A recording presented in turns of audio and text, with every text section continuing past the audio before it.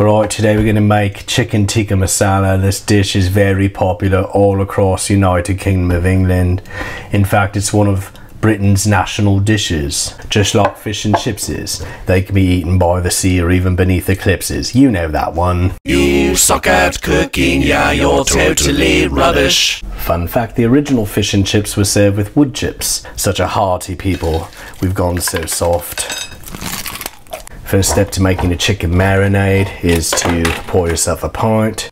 We're gonna have a laugh, have a bite, have a really good time, enjoy ourselves before Brexit wrecks it. One of the weirdest things about growing up in United Britain is that there's so many different accents. It's confusing. It might even sound like I'm not from there, but that just means you haven't been to the Cardiff area, where I'm from. I want to take around half a cup of fresh yogurt.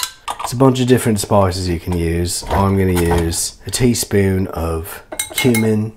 I'm going to take some fresh coriander, turmeric, let's call the whole thing off. I'm going to take some fresh garam masala. This one's really important because it's got the name masala in it, just like the dish, so don't skimp out on this one if you're trying to save money on spices. I'm going to Wangjangle this together till it's all over tea kettle. Alright, now we're going to take a fresh can of chicken. The idea behind the marinade is it's supposed to make the chicken more tender and absorb the flavours, but if you ask me, I think chicken's already tender, both physically and emotionally, so it's like, how much more tender do you need? Always burn your chicken can for the sake of safety.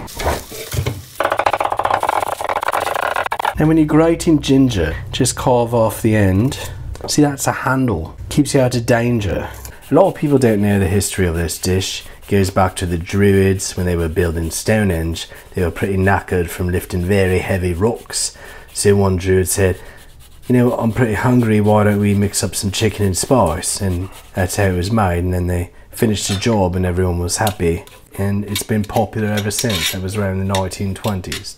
A lot of chicken tikka masala recipes call for garlic, but I can't be bothered right now. I don't really feel like chopping it, so I'm not going to put it in. Right, it's time to make the sauce. Let's get some butter in there. And we're going to get the spices in there. Just cook that up a bit. We're going to get a can of crushed tomatoes and then some more fresh yogurt. I think a spoon of sugar would be really good. This doesn't have to be a spicy dish, but I'm going to put in a little bit of spice. Just gonna let that cook for a while. Alright, it's time for tea. Let's have a proper brew. Step one is to stroll on over to your bedroom and get your water bottle. Take an ice cold cup of bog water. Then you just take your water bottle and water surround it with the heat. You only take a few seconds for it to be completely hot. And you want to take a bag, put it inside there, and then you want to take a plate and have yourself 20 or 30 biscuits. You want to get biscuits that are so boring it's going to make the tea taste good. It should be like cardboard. Ah, tastes like home, where I am right now in England. You take our chicken that's been in the fridge, marinating, getting so much more tender than is even possible. Just gonna spread that out on the pan. Now we've got the under on 500. It's like the highest we've ever had it in our whole life, right? It's like really exciting. It's like danger. It's like, you better have one of these or you're gonna burn your fingers. You're gonna put it right on top. You're gonna turn on the light so we can see what we're doing. And then we're gonna watch. Oh, we can't. Oh, it's too high, it's too dirty. Alright, yeah, no.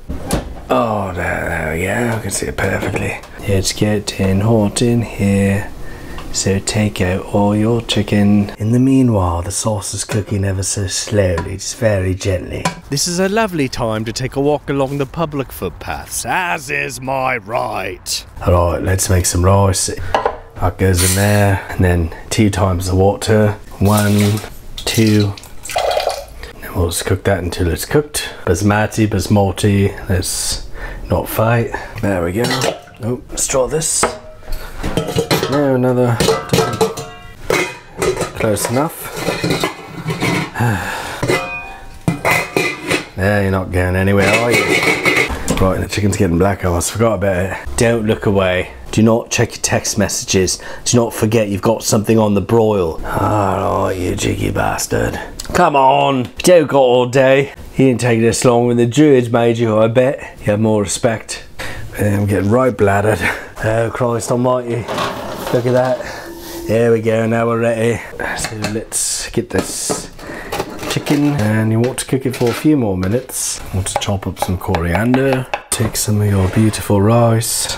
It looks really good. Want to put some of the herbs on top. Alright, so that's chicken tikka masala. Keep in mind, because it's a national dish of Britain, you're legally obligated to give the first bite to the Queen. Here we go. Remember, you're not allowed to say anything to her unless she speaks to you first. And it's just common courtesy to give a bite to Prince Philip, the forgotten one. Here you go. Help yourself, take your time. Great. And you don't want to forget about Harry. Got a pretty big appetite. It's like the same colour, right? That's basically it. You could do it, we all can do it together. One country, one dish. Let's keep in mind all these spices come from the Scottish spice mines, all of our friends from the north. Same people, one God. Several beliefs all together. I'm not good at slogans. Chicken tikka masala tastes so good when it's inside my mouth.